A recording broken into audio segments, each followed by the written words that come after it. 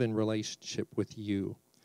And even though at the very beginning we walked away from that, you still made a way through Jesus to restore that relationship with us. And we thank you that you love us that much to do it. Bless this time, we ask, the baptisms, the time that Scott speaks, and our time shared together as we spend time in community this week. In Jesus' name, amen. Amen, amen. Thank you, Howard. And yes, you did detect an accent. A couple of people are like, where's Howard from? I said, from the land of hobbits and wizards. Love Howard. Janetta. Good to see you guys. Luke chapter 17 is where we're going to turn this morning. This is such a relevant topic, what we're talking about. And I guess it's not my personal goal to have us rethink what church is, but it is. And I think a lot of people have bought into something that's so less than what God has designed us to be. The church is not an institution.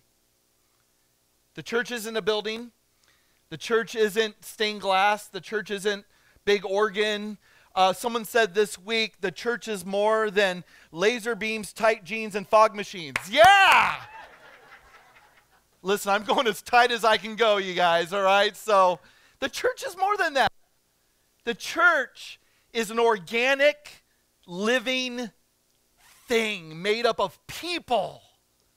And unfortunately, people are erratic. People are unpredictable. People make mistakes. People are fallible. Can I get an amen from somebody? I have been hurt by the church. And yet somehow God brings me back to this community. I'm not saying you as a church have heard me little c, big C.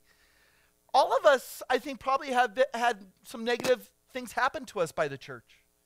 And I get that and I understand that. And I think that's why there was a mantra years ago that Lori and I used to share in trying to hopefully recapture people to not give up on the church. You know, perhaps you've given up on the church, but you haven't given up on God, then we're for you. You know, but I'm not saying we're not going to make mistakes. I'm not saying we're not going to hurt you. I mean, we probably will, but how do we navigate this thing called life without one another? Right? This is why we have to strip down all the veneer, the show, the ponies, the flying Jesuses, all that stuff and go, what is this about in an organic way? What is the church? Too many of us look for all the wrong things when it comes to a church. How's the kids program? That's not important. How many tattoos does the pastor have? That's not important. None, for the record. Yet. You know, what is important? Here's what's important. A desperation to be conformed into the image of Jesus. I'm going to say, that's the top. If you're not asking that question when you're hopping and shopping for churches, you're asking the wrong questions. A church that's willing to say, we're going to kick you out if that's not your pursuit. I want a church like that. Because what they're saying is that there are things more important than your own personal choices. What kind of coffee does that church serve? Not important. Sozo, by the way. It's not important. Like we ask the wrong questions. How's the music program? Amazing. But that's not important, is it? Is the pastor's wife involved in ministry? You know? Do they make us break up into small groups and make it awkward? Because this is really, really awkward. What is important? People who are desperate for Jesus and want nothing else but his will. That's important. And if that's not important, then guess what? I honestly don't want to be a part of it. Because we're in this together, this thing called church. And I keep tripping over this. Who rearranged? No, just kidding. There's actually, Howard mentioned it, and I want to really kind of bridge off it. Your faith is not a privatized journey. Your faith before God is not, you're not the Lone Ranger in this thing. called faith. We're in this together. Does that mean we're going to agree on every single thing? No. Because God calls us not to uniformity, but to unity. Right? Church means there's a lot of different types of people, come from all different types of backgrounds, who have all different types of opinions about things, and it's okay to be together, and we can agree to disagree and still be men and women when it's all said and done. Not some sort of petulant children in the kindergarten class where the teacher can't get a hold of them. We're so much more than that, you guys.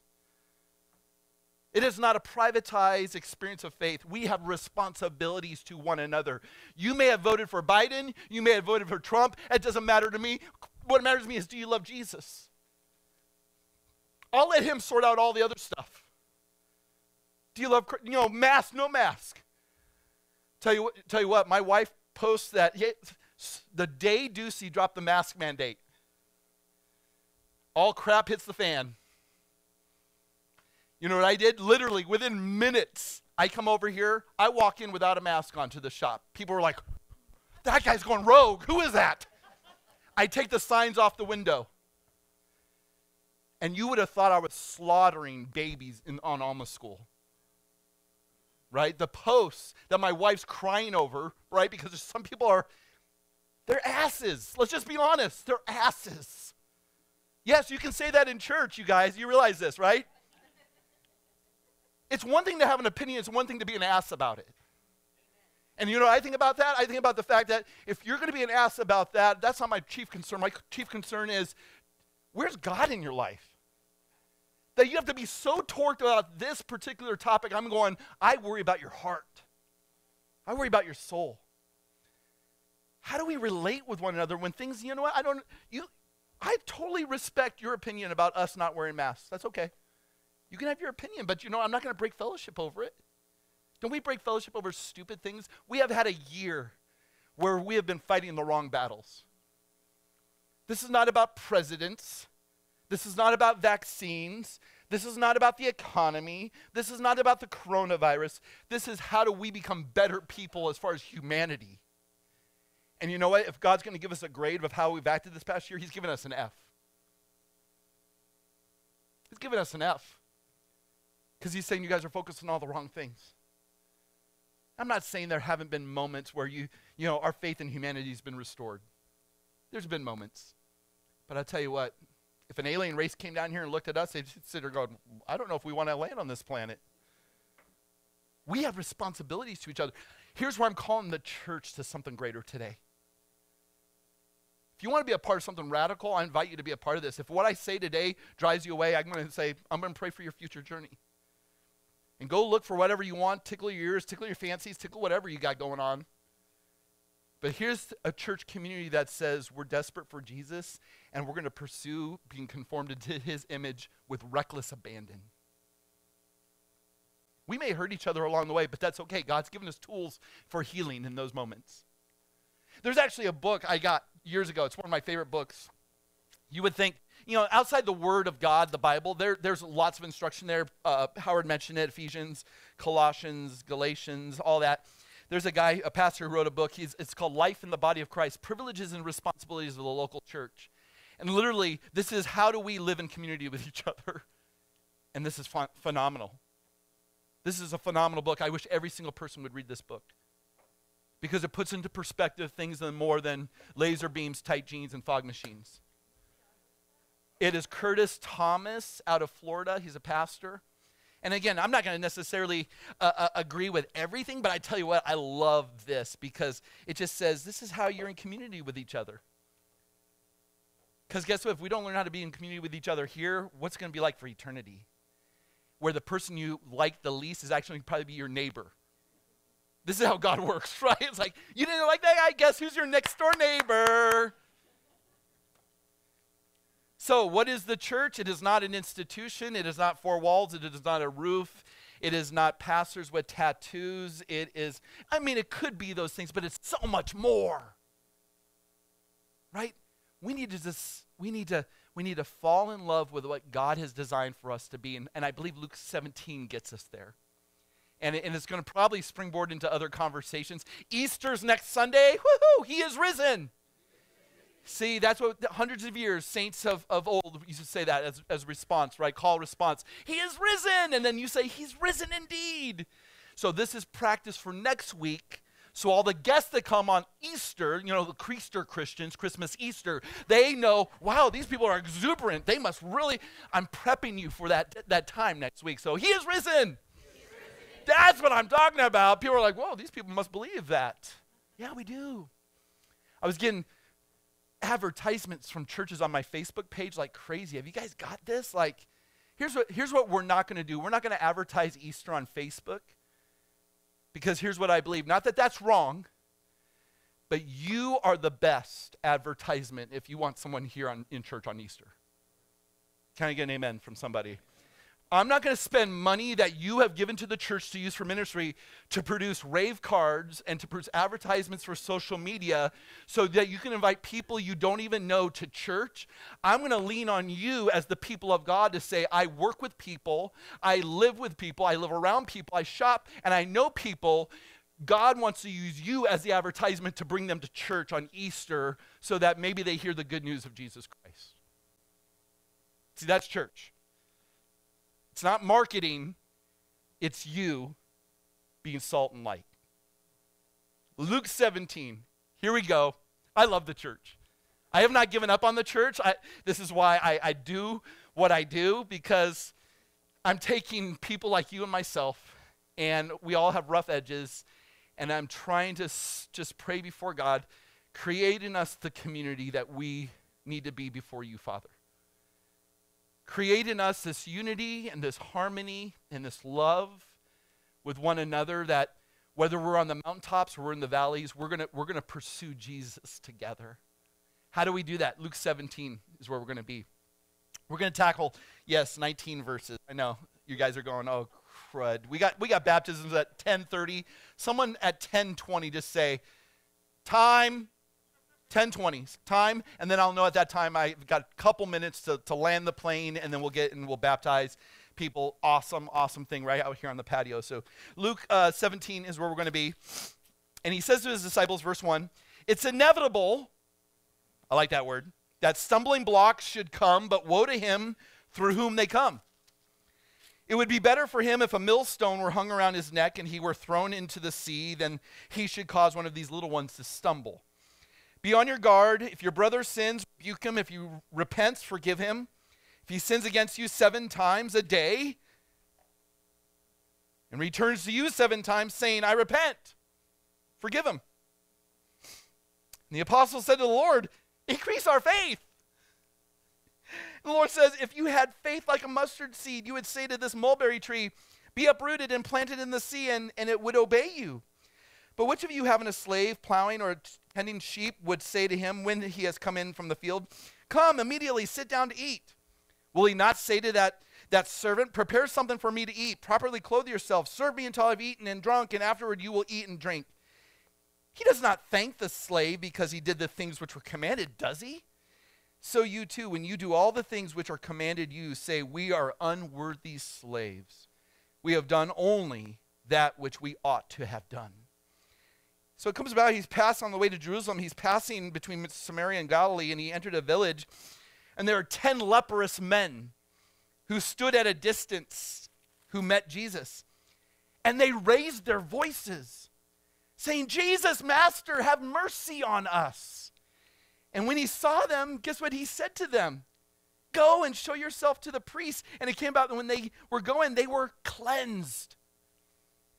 And not one of them, when he saw that he had been healed, turned back. So one of the 10 turned back, glorifying God with a loud voice, and he fell on his face at Jesus' feet, giving thanks to him. And he was a Samaritan. And Jesus answered and said, were there not 10 that I cleansed? Maybe Jesus wasn't good in math like me. But the 9, where are they? Was no one found who turned back to give glory to God except this foreigner? And he said to him, rise and go your way, your faith has made you well. What does God want us to say in these? It seems like detached stuff going on here, right? And I'm going to hopefully bring some sort of unity to this to communicate to you that Jesus wants to produce a Jesus-centered community, which is the church. So how do we do that? There's two things. There's spiritual principles and there's spiritual power. First is spiritual principles. The spiritual principles are three that we see here in Luke. And again, we can add to these, but I think these are so good, so valuable, so rich, so important that we need to listen to what Jesus says. And again, Jesus is into intentional discipleship. The most important work that we who love Jesus, believe in Jesus, have to be involved in is discipleship. How are we maturing and growing in our faith in Christ? And so these are three things that Jesus isolates that I think are going to be three that really speak to our lives today. The first being this, principle number one, that we are to create helpful pursuit of holiness. Verses 1 and 2. There are people who will come into our lives that we can call stumbling blocks. You know what happens when you come across a stumbling block? You stumble. Stumble is falling. Stumbling is failing. Stumbling is being discouraged. Stumbling is going, you're not helping me, but you're hindering me.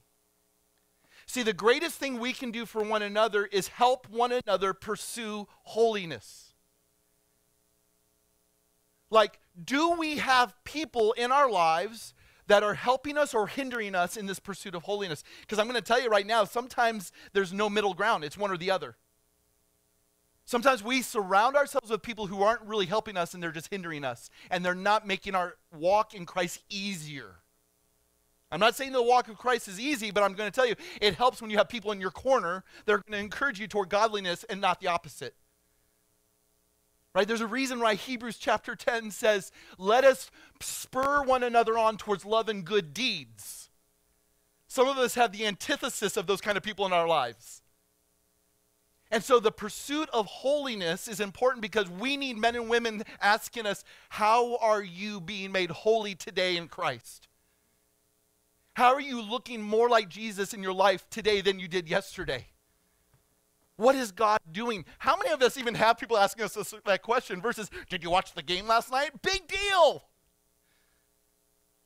Right? Like, maybe this is too radical. Maybe I'm just living in my pie-in-the-sky, Pollyannish type view of the church. But last time I heard is that God is going to perfect his work in us to make us more like Christ, Philippians chapter 1. And if we're not surrounding us with those kind of voices that are cheering us on versus criticizing us, versus condemning us, versus leading us down the wrong path, what good is it? See, we are called to help and not hinder one another in our pursuit of Jesus and conformity to his image. It's a serious thing to sin against another believer and tempt her or him to sin. It is a serious thing if I end up being the obstacle by which you go away from God versus toward God. I was part of a church where I was asked to leave as the pastor, and it was for unbiblical reasons, and majority of that church stood up and left that church, and to this day, 12 plus years later, those people have never stepped foot in a church again. And I put it on I love those men. I pray for those men. I've forgiven the men that dealt with me in this way. But it is on them as they stand before God. When God says, how come you hindered those believers in their pursuit of holiness?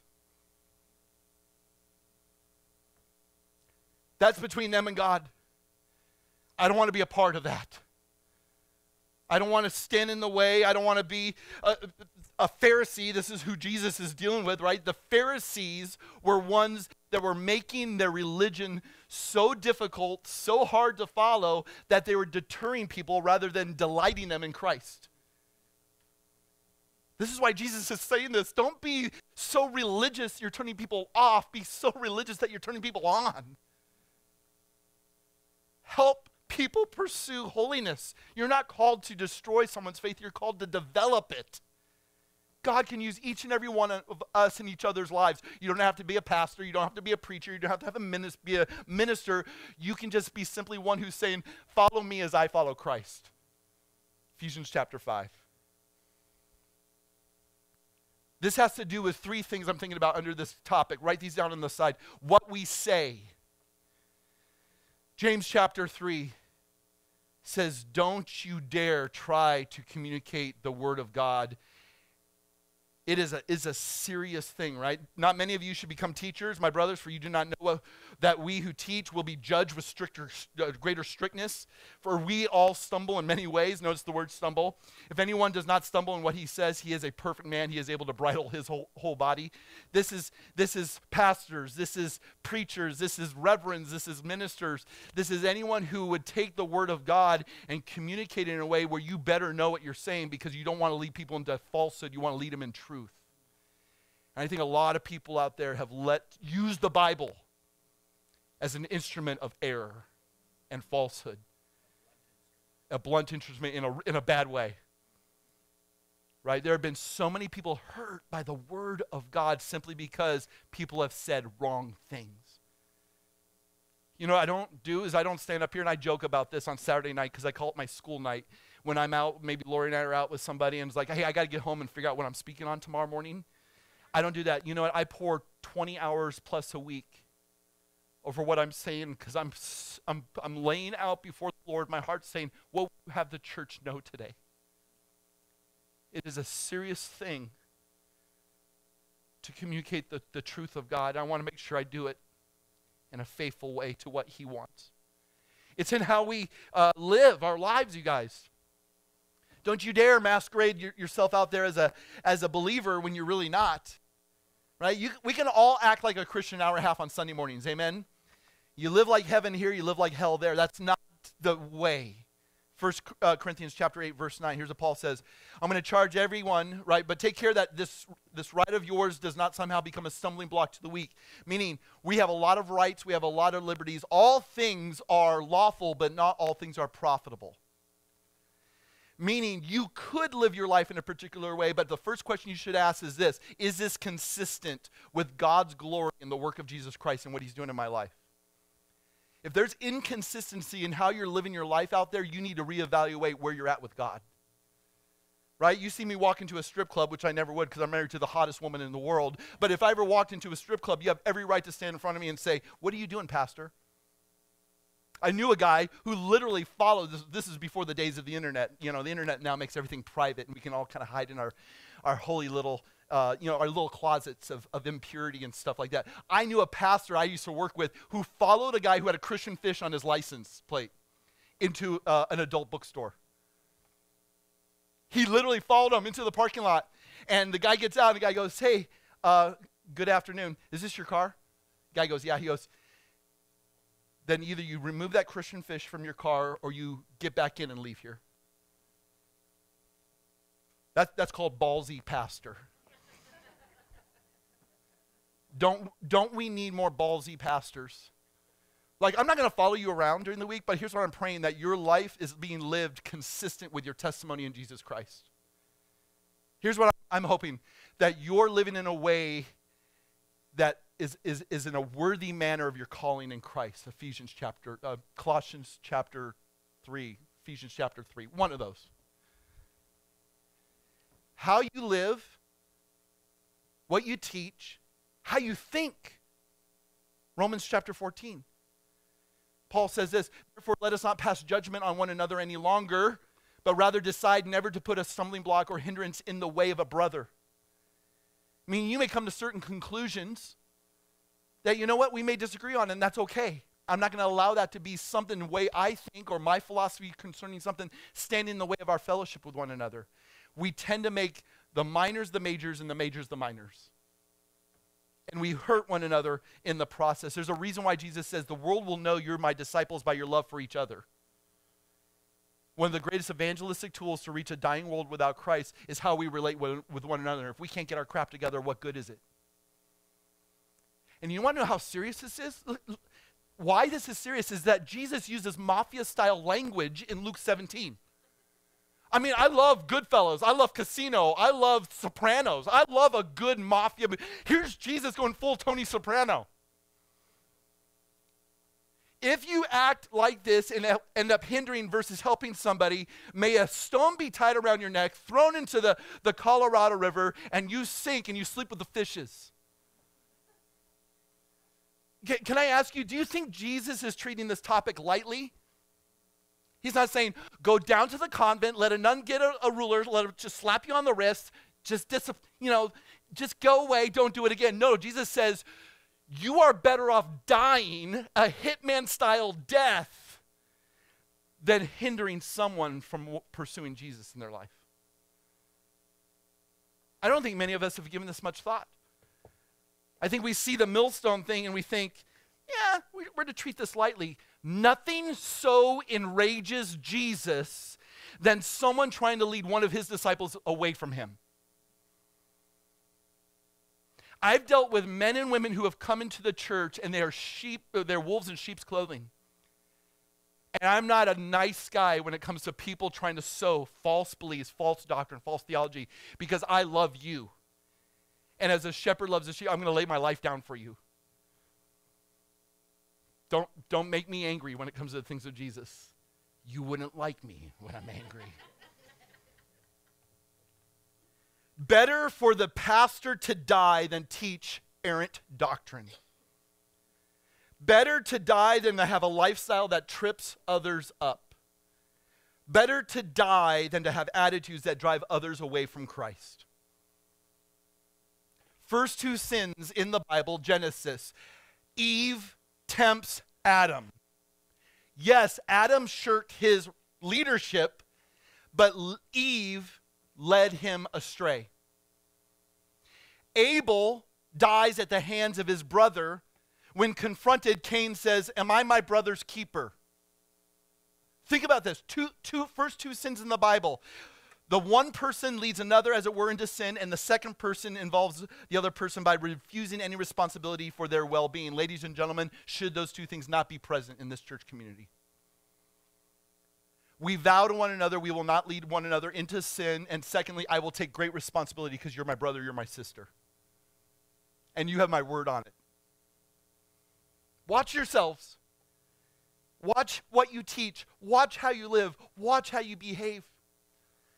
Can I tell you how many times over the past year I've had moments where I dropped my head into my hands moments because I've seen the church community misrepresent Christianity, where people, because they post certain thoughts or opinions, or they vocalize certain thoughts and opinions about things that ultimately eternally don't matter, where I'm sitting there going, they've just now lost an opportunity to tell that person about Jesus because they were pro-Trump or pro-Biden.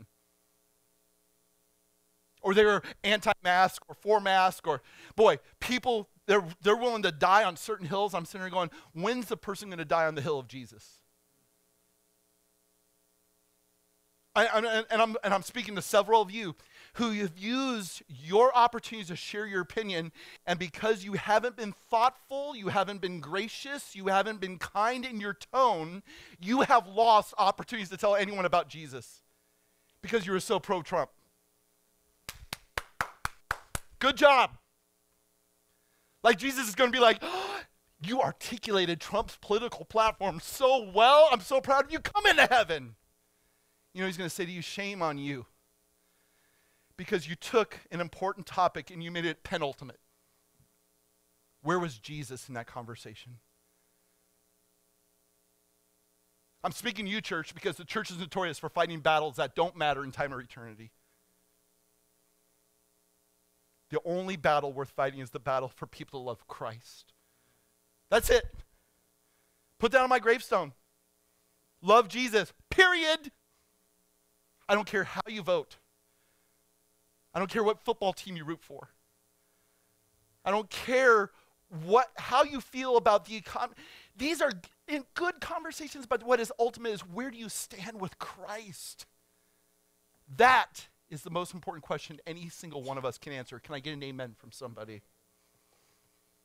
Guys, I'm just starting, okay? So buckle in. But we do need to have, secondly, healthy processes of rebuking.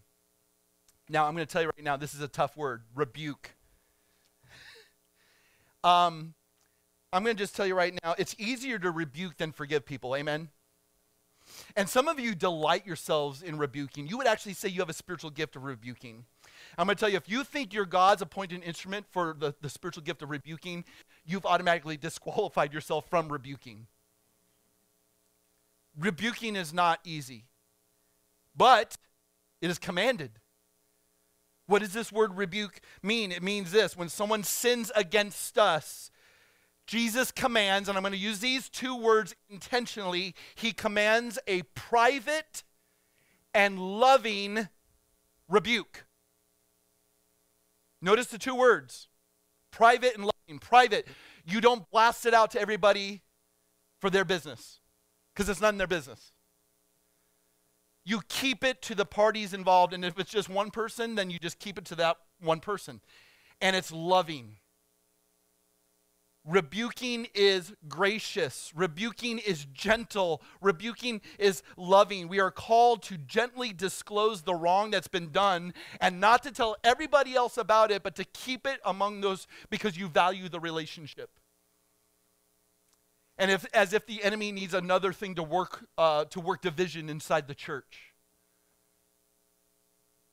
I remember in college ministry, we had this really cool college ministry. It involved couches and chainsaws and fog machines. It was all that cool stuff. So ask me about the chainsaw thing later, all right? So we're doing college ministry, tons of college students.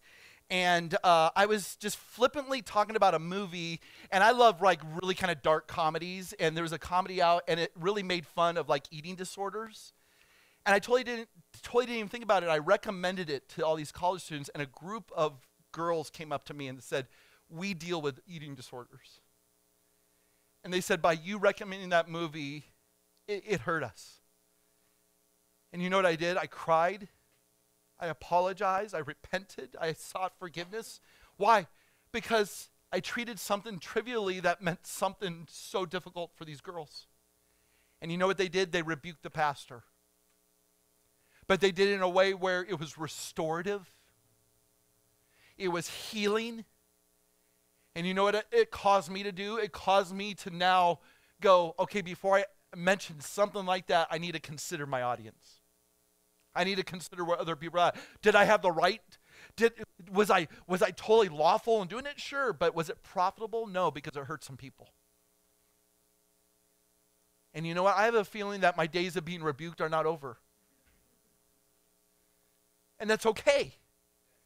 Because we need one another, and if there's some area of my life that needs to be addressed, I trust you guys. Just because I have a pastor in front of my name doesn't make me any different than you.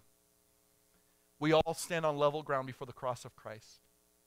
Amen? We're all in this journey together. And so, our aim is not to embarrass or hurt the offender, but to encourage him or her to repent. That's the goal. Because repentance greases the way for forgiveness. And I do believe that rebuking is the prelude here. But we don't come to the person and point out every sin. I don't want you coming with a laundry list of things. Let's just take care of these things as things arise. Right? Don't wait until the end of the year and be like, so it's the year of atonement, Scott, and I've got this list of 8 grievances. It's not Festivus, okay? So let's just skip that. We do lovingly bring sin to a person's attention with the purpose of restoring that person to God and other people. That's the goal, restoration. You need some verses? I thought so. Matthew chapter 18. If your brother sins against you, go and tell him his fault one-on-one. Because it's between you and him alone. If he listens to you, you've gained your brother. Yes, restoration. But if he does not, take 1 or 2 others along with you. Again, this is not Vito and Tony, the mafia guys, right? Like, hey, we're going to make you an offer you can't refuse. That's not the mentality here, right? We bring someone else because we believe community is important and restoration is important. So we take others because the establishment of evidence of 2 or 3 witnesses, everyone's there to help in the healing process. If you refuse to listen to them, tell it to the church. If you refuse to even listen to the church, let him be to you as a Gentile and tax collector. This means that the gospel is so present in our relationships with one another that if a person refuses gospel reconciliation, they are a foreigner to the gospel. Think about it. And I say to you, whatever you bind on earth shall be bound in heaven, and whatever you loose on earth shall be loose in heaven, right? And this is great. Where 2 or 3 are gathered in my name, there I am among them. Specifically, this is in the context of restoring fractured relationships.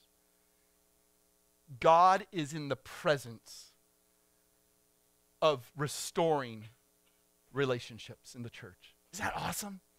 How about Galatians chapter 6, verse 1? Check this out.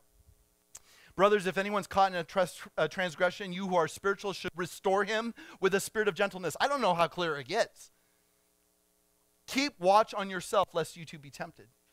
How about Ephesians chapter 4, verse 32? Be kind. Thank you, my brother. Be kind to one another, tender-hearted, forgiving one another, just as God in Christ forgave you.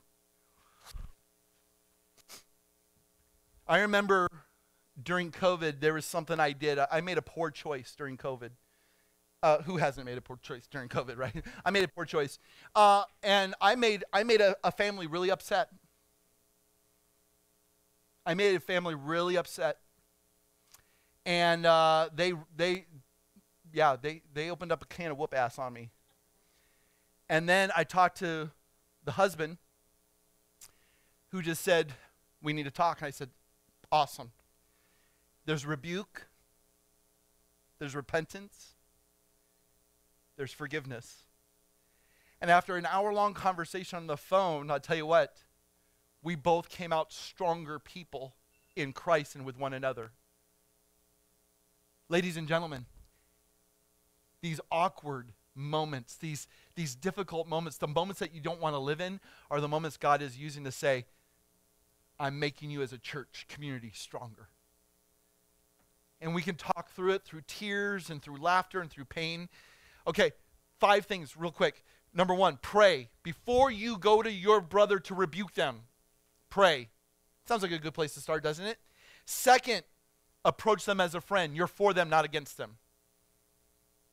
Right? You want someone that's in your corner. They know that you want what's best for the relationship. That's the mentality. Third, you imagine that it is that the person that committed the offense wasn't intending the worst.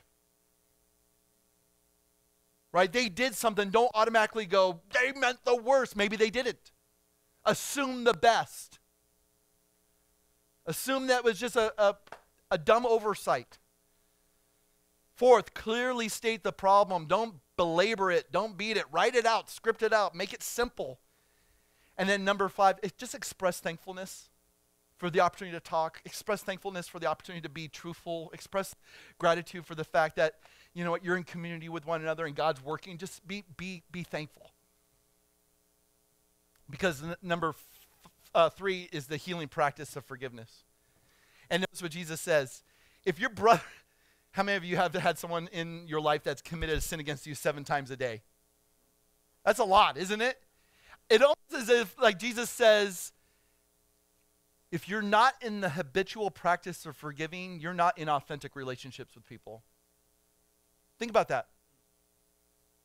Perhaps the depth of your relationships is seen in how many times you forgive people per day. So you're like, I forgave someone 3 months ago. You're not living in authentic relationships. Even in marriage. I know, it's a sensitive topic. Even in marriage. Man, you fight and squabble. I think I've asked for my wife's forgiveness 3 times this past week. Thankfully, it wasn't in one day. Maybe it was. I don't know. I forgot. We moved on. But forgiving is healing. Aren't we often too spineless to rebuke and too resentful to forgive? Jesus requires us the courage to rebuke and the compassion to forgive. That's so important. Courage to rebuke, compassion to forgive.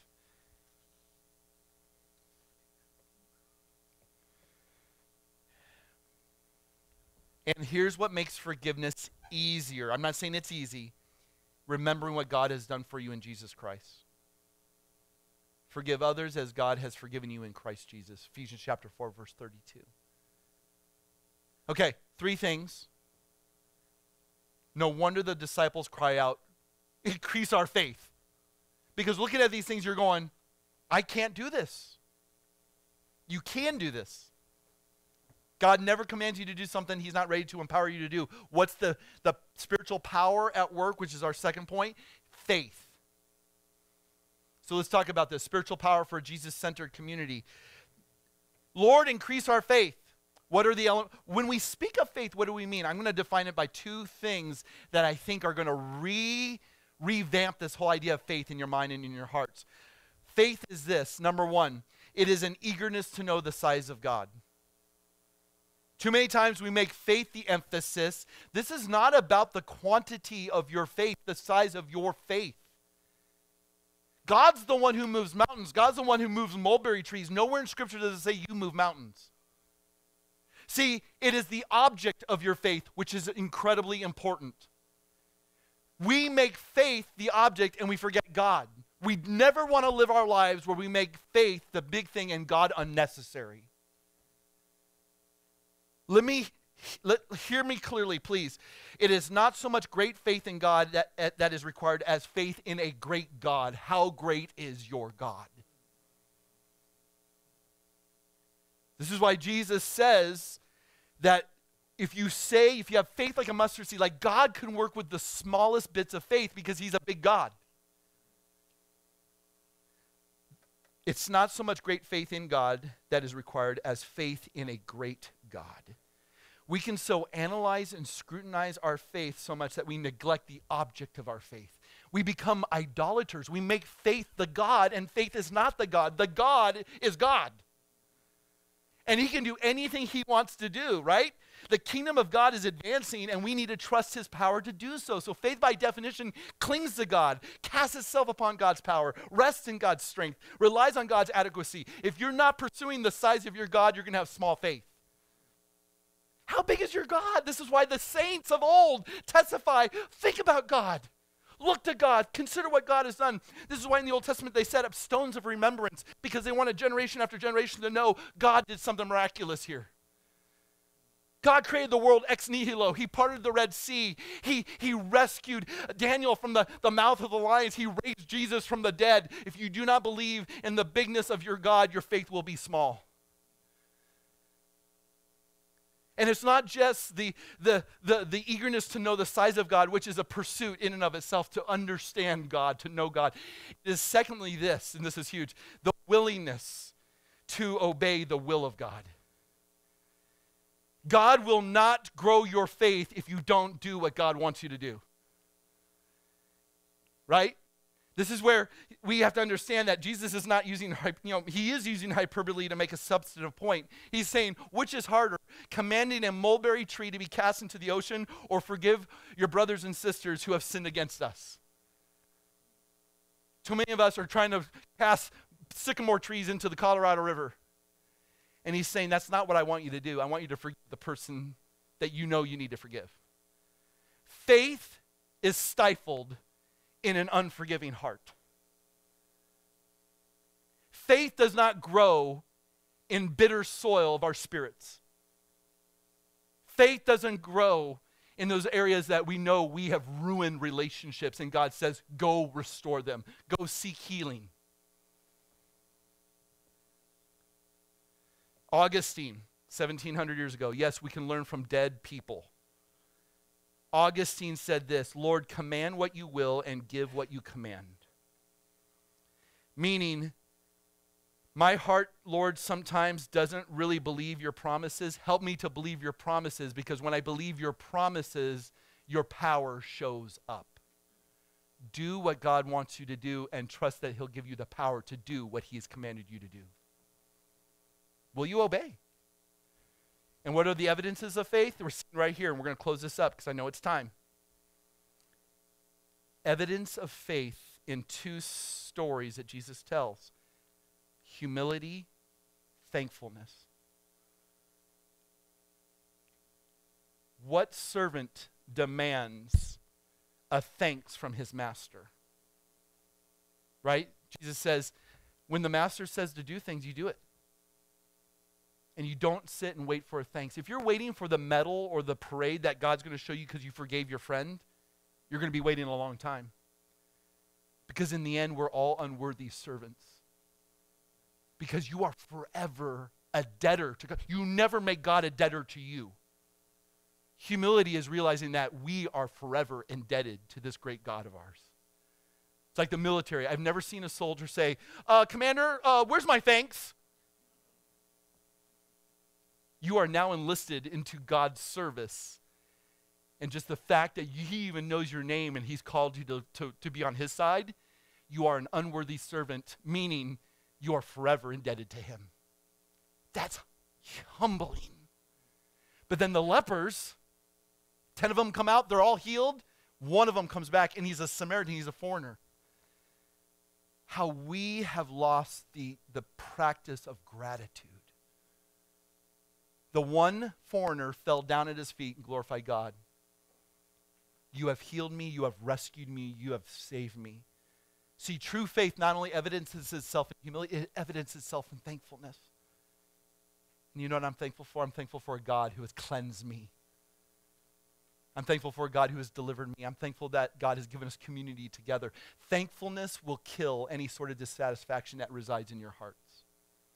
You lacking contentment? You lacking satisfaction? You got the Mick Jagger syndrome? Guess what? Become thankful. Keep it all in perspective, you guys. I know I rushed through. Those are the fastest last points I think I've ever preached in my life. But I think you guys get the gist of it. Next week, Easter, we get to talk about the kingdom of God. Read ahead if you want. It lines up perfect with Easter. We got baptisms happening. We get to celebrate how God's working in our church community. Love you guys. Thankful for you guys. Let's pursue Jesus together. Amen. Let's stand. Let's pray. Father, thank you for today, for a beautiful morning. Chance to adore you, to worship you, to be thankful before you. Thank you that you would have been right and just to leave us without cleansing, but because of Jesus, you have cleansed us, you have renewed us, you have made us into new creatures. Thank you, God, for the gift of eternal life. Thank you for the gift of salvation. Thank you for the gift of community. Lord, continue to shape us into the image of Christ as individuals and as a body. Lord, help us to love one another. Help us to forgive one another. Help us to rebuke one another. Help us to pursue Jesus together for your glory and our good. You are such an awesome God. Thank you for this time together. Be glorified in all things, please, Father. And we pray this in Jesus' name. Amen. And may the Lord bless you and keep you. May the Lord lift his face toward you and give you his grace and peace forever and ever. Let's move.